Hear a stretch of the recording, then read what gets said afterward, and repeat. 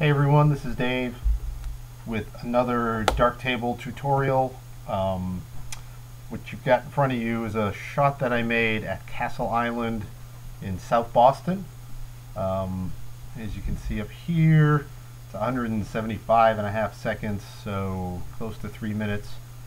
Got some nice streaking in the clouds. Already did a bunch of work on it, and when I was done with it, I thought, something's not right and I don't know what it is. Then I realized it's this right out here.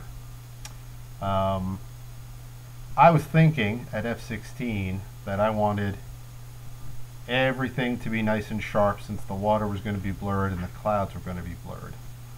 But it turns out I don't want this as sharp as it is. So there's a couple of ways that we can do this. And the reason I decided to do this tutorial was to show you how to combine some masks.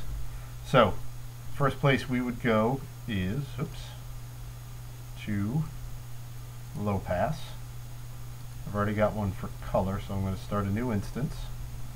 I'm going to turn it on and do a drawn mask.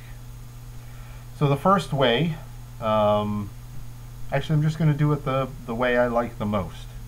We're going to start with a gradient. The reason I'm using a gradient is because I think, wrong way. I think this in focus is fine.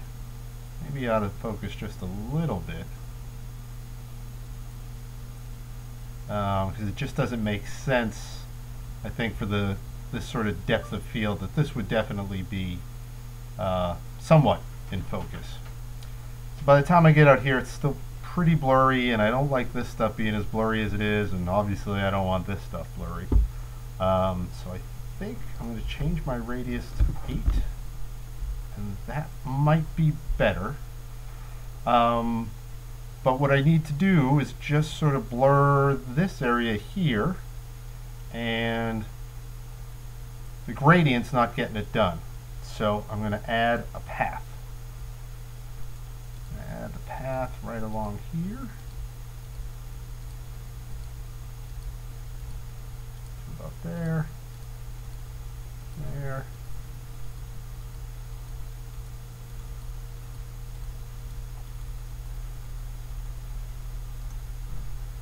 Now let's take a look at the mask and see what we get.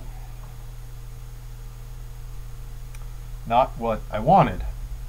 We have the gradient and we have the drawn mask, but what I really need is the gradient inside the drawn mask. So the way we do that is over here in Mask Manager. We expand Group Low Pass 1. We find Gradient and Path. So if we click on Gradient, we only see the gradient. If we click on Path, we only see the path. Now if we right click on Path, we're going to pick Mode Intersection, and it's going to apply the effect wherever the two drawn masks intersect, which is exactly what I want. Boom. So there we have a gradient inside a drawn mask. This was incredibly helpful to me once I figured this out, and I think Harry Durgan did a video on it. If I can find it, I'll link to it. That inspired me to make this video and to realize, oh, right, this is a thing that I can do. So let's have a look at the final product here. Turn off the mask, turn off the lines, and we can see before and after, and I'm not quite where I want to be here. So I'll grab this, bring it up, grab this, bring it up, and that'll probably get me what I want. Pull these in just a bit. Turn off the drawn mask, back out. I think that gets what I want. Might not be perfect, because now some of this, some of this is too sharp. So let's fix that. Let's pull this all the way to the end there. Turn it off. And now let's see what we get. That looks much better. I was on a 35 millimeter and f/16. I don't know what I was thinking. I know I was thinking I wanted all of this sharp and in focus. Turns out I didn't. So Darktable thankfully gives me the tools to have the control to make the adjustments that I wanted. And to me, to my eye, I feel like when this is sharp, everything up front looks perfectly sharp. But when I turn it on, once this blurs, nothing happens technically to the stuff up front, but it feels like it looks sharper. And that's one of the reasons I like long exposure. You get water and sky that's blurred, and the things that are sharp look that much sharper for it. So that was all. Quick video this time. I'm working on a video on sharpening. What I'd like to do, and ask you guys to help out if you can,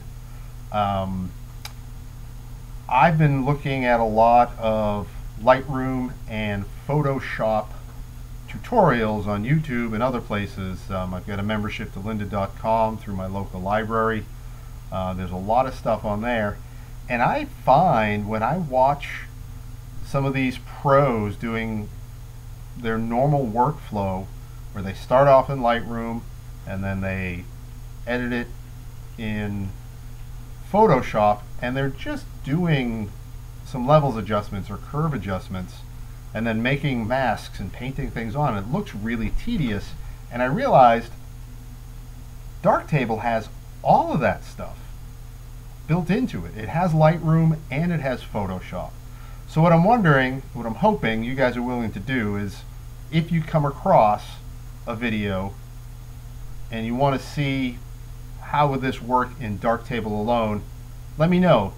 Comments below, or hit me up on Google+, or if you follow me on Instagram, I'll put all those links in the description below, and I'll do my best to sort of port those tutorials over to Darktable. One guy that I've liked a lot, his work through the lynda.com library, is Ben Long. He's a great photographer, but he's a really exceptional teacher. If you can get a lynda.com membership through your local public library, I would encourage you to take advantage of that and go and watch all the Ben Long videos on lynda.com. Anyway, again, that's all for this one. Thanks so much for the encouragement. If you liked it, please leave a like. If you want to comment, make a comment down below. And I'd love it if you guys would subscribe. And that's all for now. Have a great night.